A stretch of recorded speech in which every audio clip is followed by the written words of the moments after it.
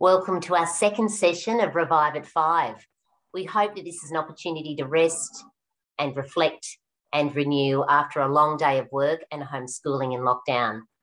A special welcome to Father Michael Cord, who will read and reflect upon today's Gospel, and to Cheryl Fernandez and John Burland, who will share reflections from Mary McKillop.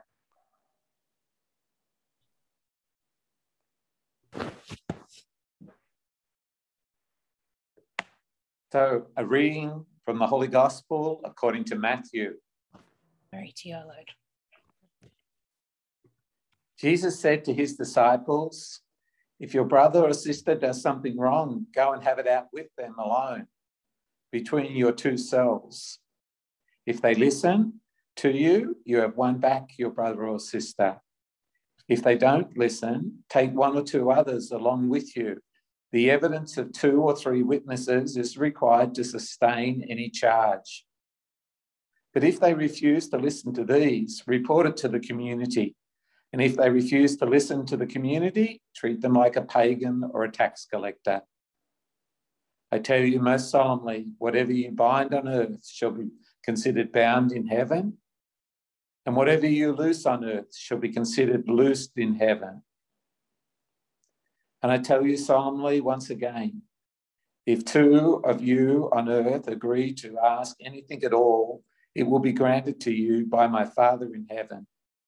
For where 2 or 3 meet in my name, I shall be there with them." The Gospel of the Lord. Praise to you, Lord Jesus Christ. So good afternoon or good evening, everyone. And it's a privilege to be here and to be present to you. I'd like to take the opportunity to say thank you to all the leaders in Sydney Catholic School and all people involved in Sydney Catholic School for all you do for our young people. As a Salesian, my heart is very biased towards young people. And so I'm so grateful for all the others who are helping our young people in whatever capacity you're involved. And thank you for being a sign and bearer of God's love for the young. So I'm being invited to sort of make some reflection, like a little well in the desert of our struggles at this time. And I thought to myself, wow, the reading I've been given is pretty heavy, so to speak, on an evening after a long day and even midweek. And yet, when I stop and think about it, if we're involved as leaders, this reading is talking about things that happen to us all the time. All the time we're struggling with interacting with others, and the requirement in those interactions to face the struggles sometimes, the difficult conversations that are important if we're to deal well in our different roles, and if we're to be authentic witnesses of Christ. Now, sometimes whenever I have a reading, which I struggle to do, I sort of almost want to find another way around it. And I know this reading is not easy for me. I'm a people pleaser, and so to confront people when it needs to happen is something that I personally really struggle with. And I've reflected upon this deeply, and I hear the call of the gospel to do it. And I know in practice that it makes such a difference if we're able to deal with situations. When I'm having struggles with someone because of some situation, do I build a bridge with that person? Do I probably operate out of a wall of indifference with that person and just sort of almost hope that it'll go away? Or do I sometimes even create a situation that creates a moat of separation between us because of some inappropriate way in which I deal with the situation? And so I try to listen to God's word. I try to listen. My natural inclination is to build a wall of indifference and just hope it goes away. And yet I hear the challenge of the gospel. And I've tried to wrestle with this at many levels, in many situations. And I can't sort of unfold with you in 5 minutes some of the things that have helped me to respond to this gospel passage. Apart from pointing out a very, very helpful book that I once read. It's called Difficult Conversations. And it's a Harvard Business School analysis of this reality. And I just point out, I'll just give you one of the points that it makes in that book that has helped me to respond to this gospel, to try to deal with some difficult situations. You know, there's 3 levels that a difficult conversation happens with. If we're willing to do what Jesus says and go and speak to our brother or sister, then I think it's so important that we know these 3 levels. We all know the situation, number 1, what happened, whatever the issue is. And some people are just locked into the issue. And if you're just locked into the issue, then you're not going to get very far. Because underneath the issue are the feelings that we have about whatever the incident is or whatever the issue is we're concerned with. And so most of us, it doesn't take very long to learn that you must also address the feelings of the other. And sometimes feelings are like wax in the ear or wax in the heart anyway. And if you do not listen and empathize with their feelings, you will never get to the issue of what really happened or what's the real issue. And I can remember learning that little insight of the importance of feelings and realizing, great, now this will help. And I remember I had a difficult conversation that I needed to have with someone that was working with us. And there I went in thinking, great, I know what to do. I'll make sure I listen to this person's feelings. And then there's many other things, but that was one of the most important. And it was a disaster. It was just like an atom bomb blowing up. And I went away frustrated and angry, and the other person went away angry. And I couldn't work out, you know, what did I miss? What did I fail to understand?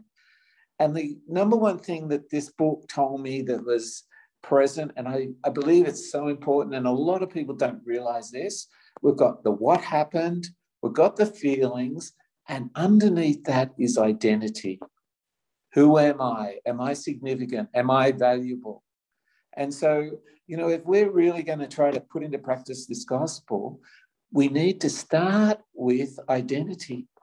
You need to, when you confront another person on an important issue, we begin by being aware of their sense of their own identity. And we need to affirm that identity and listen, see them as a child of God. And I know I need to ground myself in my own identity as a child of God, not dependent on the opinions of that other person or anybody else watching on whatever is happening. And so the little thing that I hope would help you is to apply this gospel is those 3 points. And begin with identity. Begin with affirming the other person's identity and watch that. As soon as the other person feels like they're losing their sense of identity, they will defend that at all costs and not even hear what you're talking about in terms of the issue. And after we've grounded our own identity and their identity, then we listen to feelings. Feelings guide, they're a guide. And then we can start dealing with the issue. So there's so many other things, but I think if we don't deal with these difficult conversations with a lot more depth, we will never really have any chance of putting into practice what Jesus is sharing with us. I know many of you have been involved in many difficult conversations, and probably you've got good wisdom that you could share with me and with each other, so that we can authentically practice this gospel passage. I finish off just pointing out how, whenever we listen to God's word, I sort of have three things in my mind. I have a love for God's word. When I say I have a love for God's word, I have a love for the person that the Bible reveals, who is Jesus and our guide. I have a love for the story around in which it's being presented. And I always have a love for the truth that the Bible is sharing with us. So I hope there's something there for you. And once again, thank you and God bless you in all you're doing for our young people.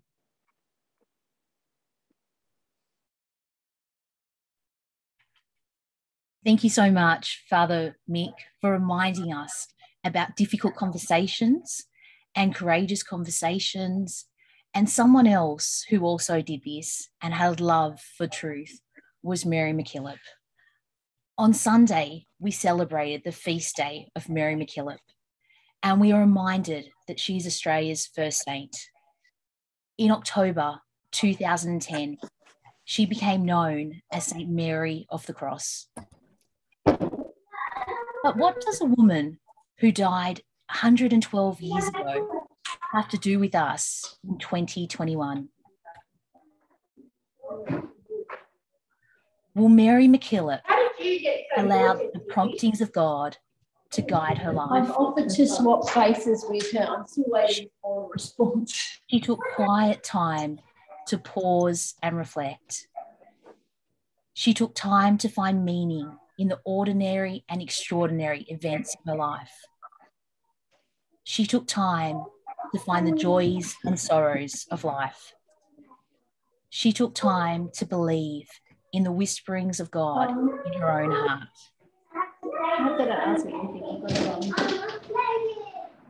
Sue and Leo Keane have written a book about Mary MacKillop's spirituality in our everyday lives.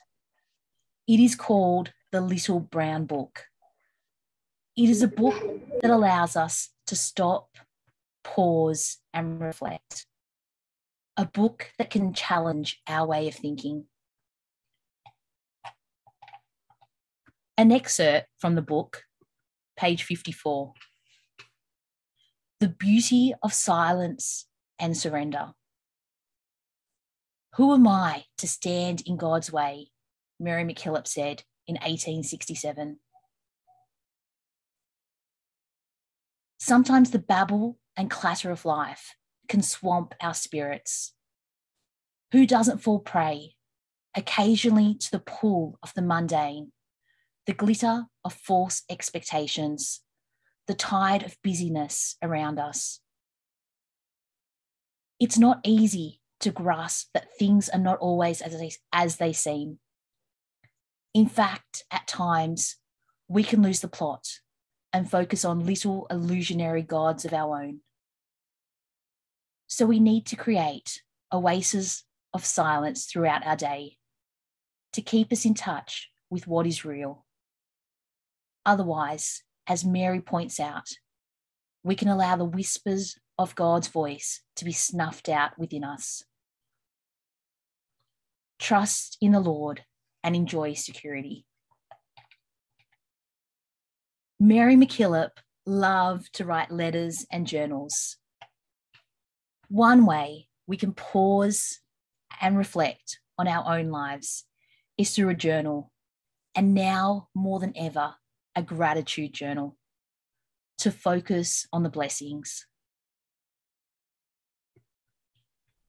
Someone who inspired me on the weekend was Australian Olympian Nicola McDermott, who won a silver medal in the high jump. At every jump she took time to stop, pause, and reflect in her journal, to not allow negative thoughts to get her down.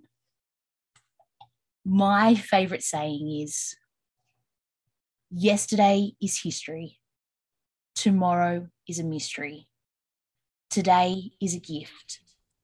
That's why it's called the present. Let us be reminded to stay focused on the present moment.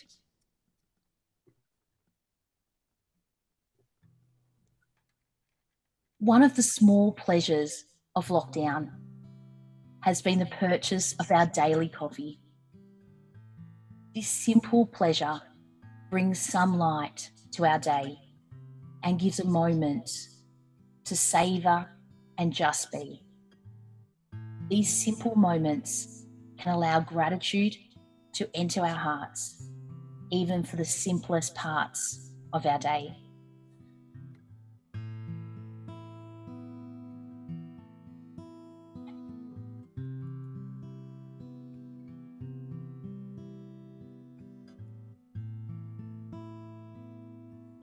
Our COVID walks have become part of our daily routine, an opportunity to soak up the sights and sounds of our local area. These walks provide us opportunities to reflect on God's creation and bask in it. Places that we once took for granted have enabled us to appreciate what we have before us.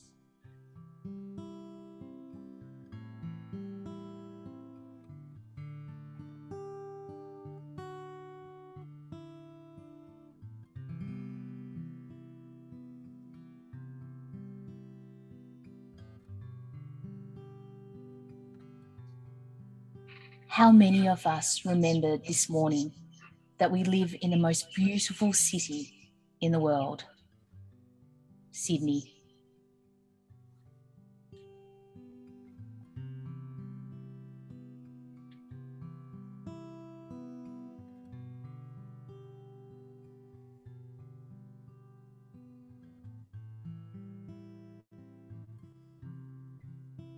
During lockdown, we see and hear them more than ever, having those difficult and courageous conversations.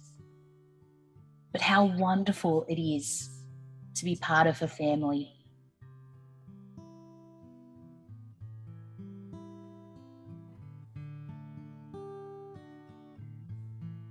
Part of the Sydney Catholic Schools family.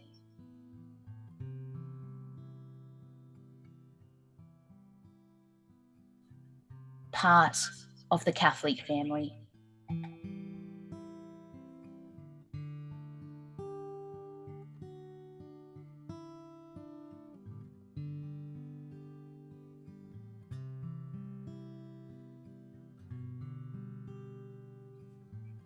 How many of us remembered today to be still and listened to God?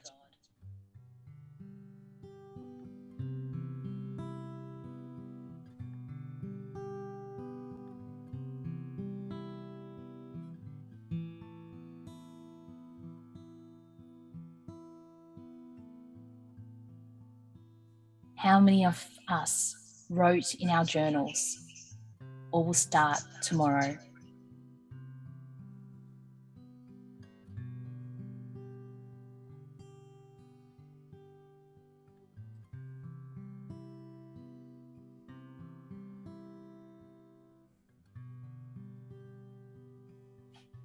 There is a desk calendar with daily thoughts from Mary MacKillop.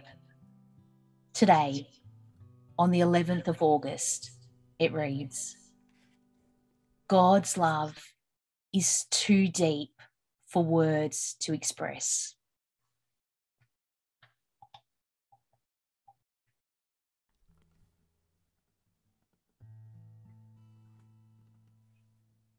I now invite you to think about your day and your many blessings as I hand over to my colleague, John Burland, who will sing his song, Lord Bless Me on This Day.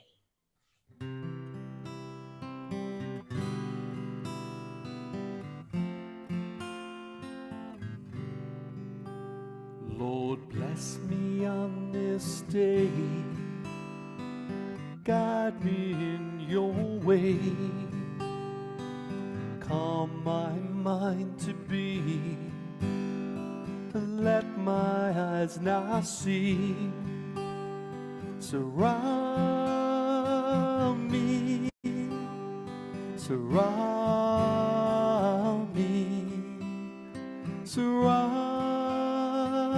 me with your love. When I wander far from you,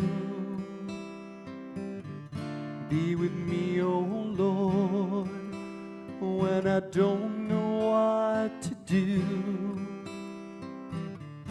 Be with me, oh Lord.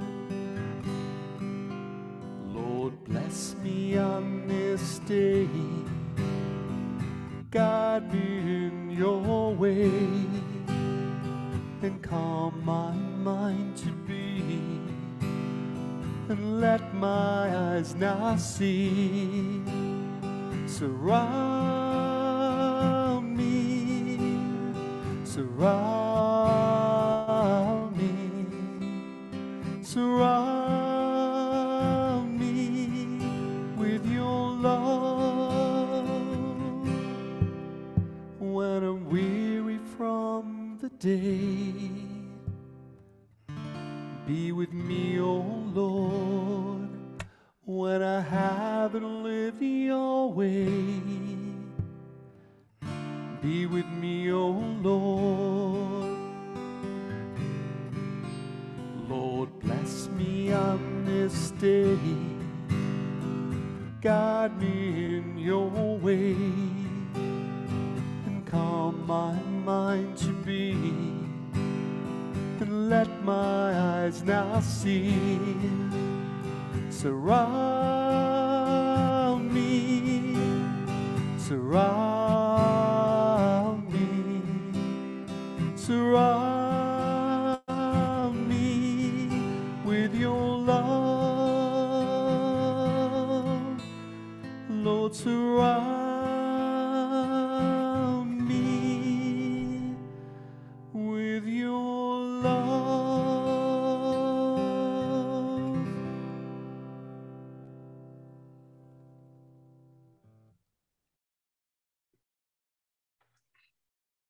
Mary MacKillop was someone who put others' needs before herself.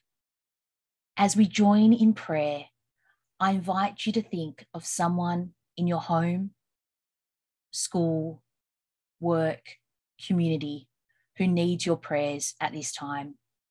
As we say together, ever generous God, you inspired St. Mary MacKillop to live her life faithful to the gospel of Jesus Christ and constant in bringing hope and encouragement to those who are disheartened, lonely, or needy. With confidence in your generous providence and through the intercession of St. Mary MacKillop, we ask that you grant our request to open our hearts to God and be present to those we love. We ask that our faith and hope be fired afresh by the Holy Spirit, so that we too, like Mary MacKillop, may live with courage, trust, and openness. Ever generous God, hear our prayer. We make this through Jesus Christ. Amen. In the name of the Father, and the Son, and the Holy Spirit. Amen.